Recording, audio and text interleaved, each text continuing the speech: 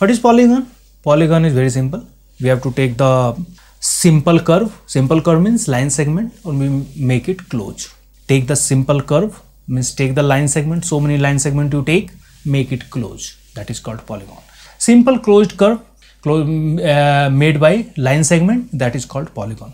Now polygon will be divided in different category. One of the division is based on the number of sides. Number of side, if it is 3, then it is a triangle. It is 4, quadrilateral, pentagon, hexagon. Finally infinite side, it will become a circle.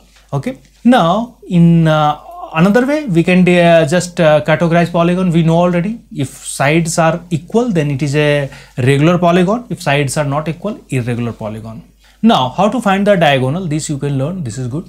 Number of diagonal, line segment connecting two non-consecutive vertices. Already I told how to find diagonal, like this. Like this is your just a 1 2 3 4 5 6 means 1. If it other than 2 and 6, this is your consecutive vertices. Not means 1 will connect with 3, or 1 will connect with 4, or 1 will connect with 5. Then these 3 will become the diagonal. Like this, so many diagonals will be there. We can't say only 3, many of the there. Like 6 will connect with 2, that is also diagonal. Will connect with 3, that is also diagonal. This will connect with 4, that is. Now 5 will connect with 1, already connected. It will connect with 2, it will connect with 3. Now 4 is connected with 6, connected with 1, connected with 2 is not connected. We can connect with 2. Now all are connected. Figure looks very good. It looks like some tantra mantra type, one of the best rangoli type, correct? But this is finally, it is just we are showing all the sides and all the diagonals. How many sides will be here? 6 sides are there. How many diagonals? Just will put total 9 diagonals will be there. If you want, you can count 3, and afterwards, if you will count like this, then it will come 18. Total will become 18 because 3 are coming out from all the vertices. 6 vertices, 6 into 3, 18. But repetition will be there, 18 by 2, it will become 9. Or different way you can take in PNC way, permutation and combination.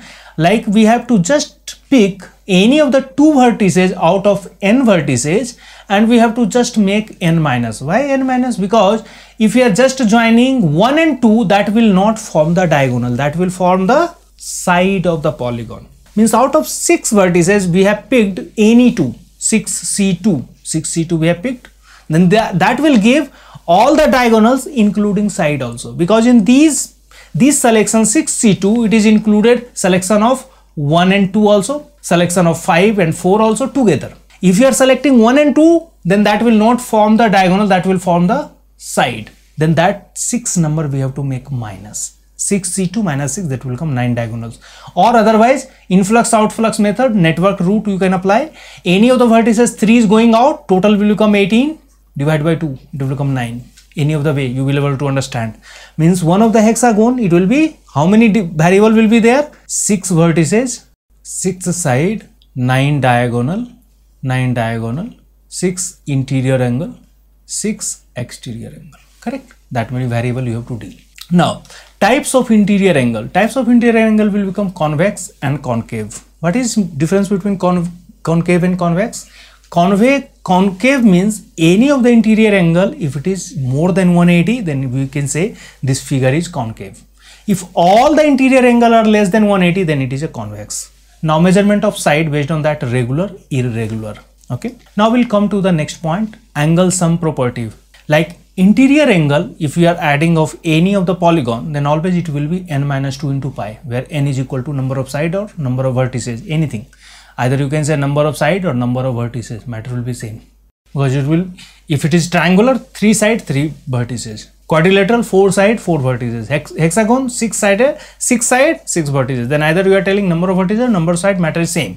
But total interior angle, this will give you total.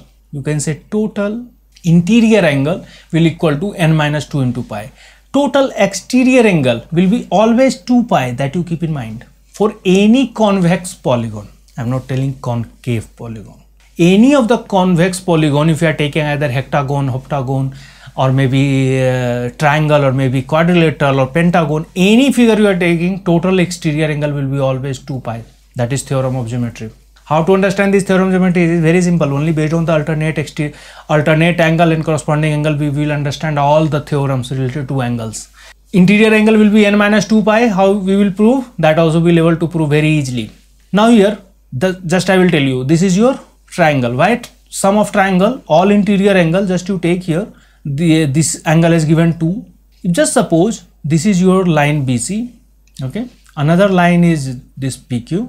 These two are parallel. PQ is parallel to BC. If these two are parallel, then what will happen? This angle, angle 1 and here angle 1 dash. What will happen? 1 will be equal to 1 dash. Because if it is parallel, then this will become alternate interior angle. Similarly, this angle 3, here if we can put 3 dash, then 3 will equal to 3 dash. Now, this complete angle, it will become a straight angle. Means angle 1 plus angle 2 plus angle 3 will be equal to 180 degree. Now you just replace angle 1 with angle 1 dash and angle 2 just to keep it same. Angle 3 you replace with 3 dash, it will become 180. What is this one? This is your sum of interior angle of triangle.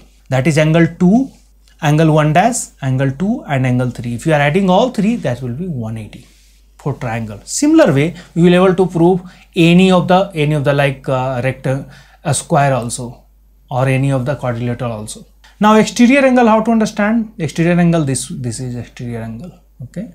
This is your exterior angle. Like just suppose this is your theta and this is your theta, all are theta, then how much it will be? 180 minus theta. How many times? 3 into 180 minus theta. If theta is 60 degree, just suppose theta is 60 degree for equilateral triangle, then what will happen? 3 into 180 minus 60, it will become 120, it is 360 degree. What is this? Is 360? This is 2 pi.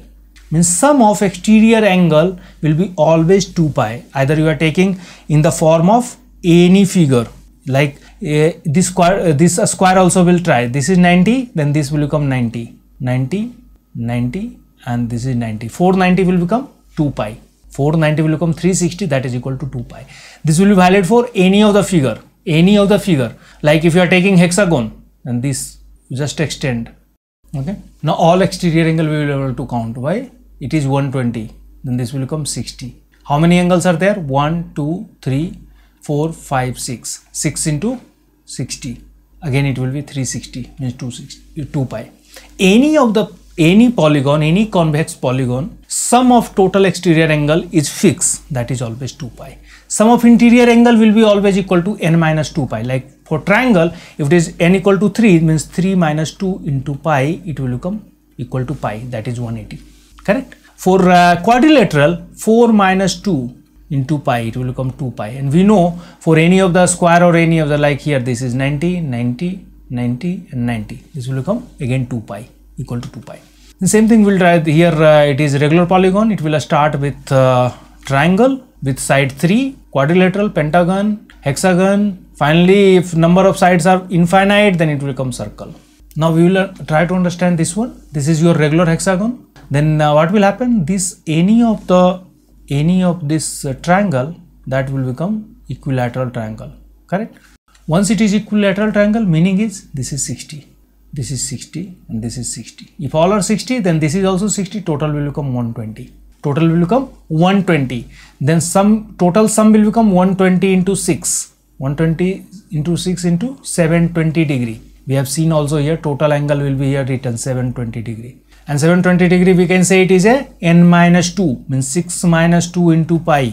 It will become 4 pi. 4 pi will become 720. Pi equal to 180 into 4, it will become 720. Then based on same thing, we will able to understand why this will become 108, because it will become 5 minus 2 into pi. Okay, it will become 3 pi. 3 pi means it will become 180 into 3. How much it will be? 540. 540 degree total. Then one angle will become 540 divided by 5, because 5 sides are there. It will become 108, due to 108. Now we will here try to understand. This is 108. Then this remaining will become 72. then 72, 72, 72, 72, 5 times, it will become 360. And sum of exterior angle will be fixed, that is 360. Sum of interior angle and individual interior angle will keep on change. This is pentagon, then interior angle will become 108, exterior angle will become 72. Why? Reason behind sum of any interior plus exterior will be always equal to pi. That is simple thing. Means you can say it will be a straight angle. Any interior angle.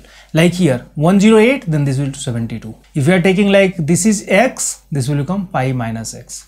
Correct? Any of the figure if you will take. Then sum of exterior angles of a regular polygon, it will be always equal to 2 pi.